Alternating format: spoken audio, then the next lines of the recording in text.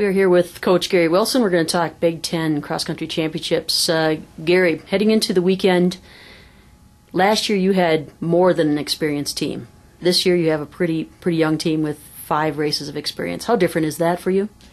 Well, it's been really fun. I mean, the last 4 or 5 years have been fun too, because obviously we had a lot of veterans and they did great things for us. We won 2 Big Ten titles and were third last year by only 9 points, and so that was a fun group. And I told the kids this year, I said, this is going to be exciting because we don't know what we've got, and for what we've done this year to this point, Sarah and I could not be happier.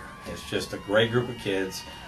Not just the top group right now, but everybody up and down the line. Everybody has contributed.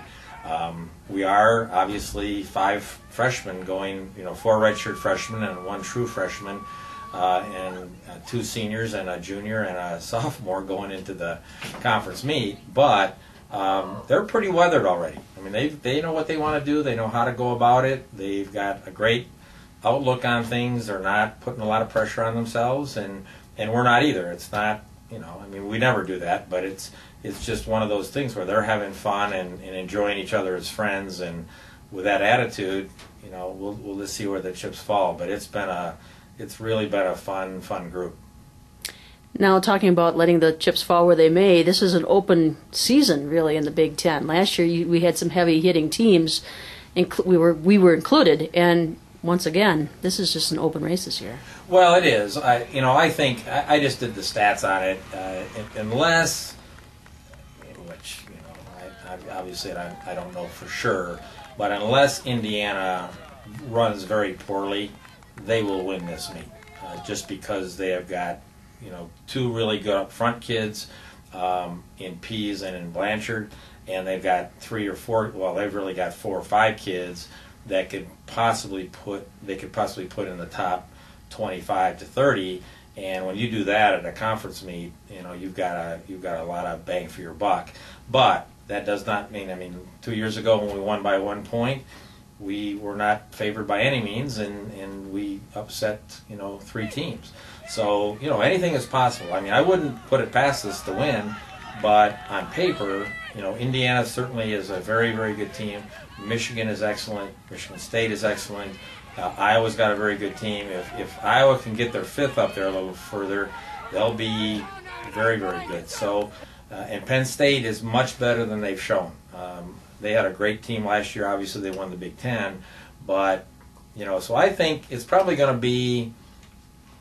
My guess is that that Indiana's going to win with about 70 points, and then the rest of us are going to fight for anywhere from 95 to 115. So it's just there's just too much. There's parity, which is fun. It's nerve-wracking, and I get older by 3 years for every year I go into the Big Ten meet. But fortunately, I get paid every other Wednesday, regardless of how they run. So, but it'll be fun. It's always a great group of coaches and kids, and we have a lot of camaraderie, and it's a fun conference to go to. It's not that cutthroat.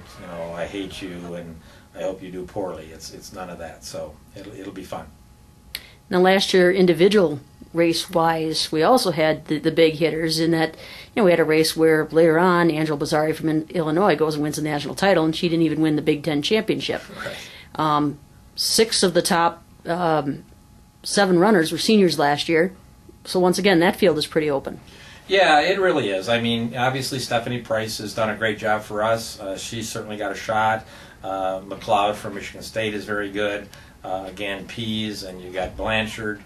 You've got from Indiana. You've got Toro. You've got a whole slew of pretty talented kids. Maybe they're not quite yet the caliber of obviously a Bazzari, because she's pretty weathered.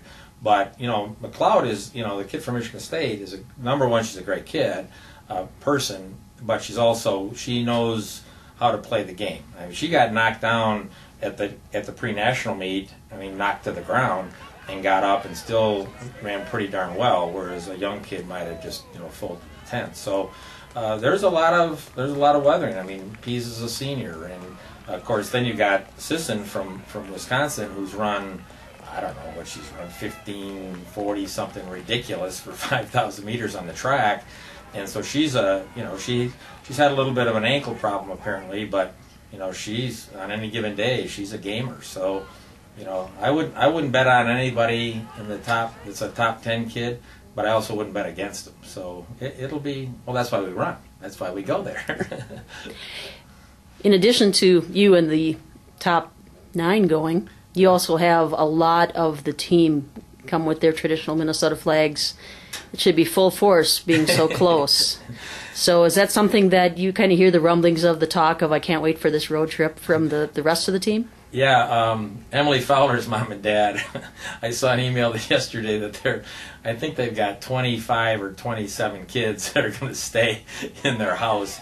I think Mr. Fowler has limited it to 25. He says there's no more room unless you want to go on the sun porch, and I don't think it's going to be too cold. So, oh yeah, they're fun. They are a hoot.